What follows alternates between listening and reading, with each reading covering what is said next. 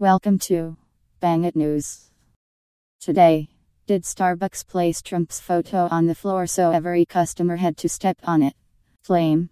A photograph shows a Starbucks with an welcome mat featuring a picture of President Trump on its floor. This claim is false. Description. An image showing a President Trump welcome mat on the floor of a Starbucks was doctored. Explanation.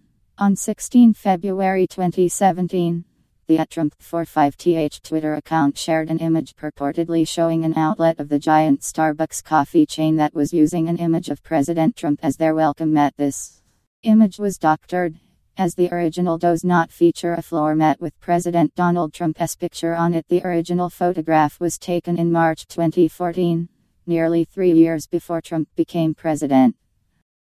At a Starbucks in California's Disneyland Resort, executives with Starbucks opened the doors for the first time at the newest coffee shop in downtown Disney at the Disneyland Resort in Anaheim. The @Trump45th Twitter account, a shill account for the departed media fake news site, has previously peddled false stories about President Obama's raising the retirement age, Vladimir Putin criticizing President Obama, and President Obama is saying that even terrorists have rights.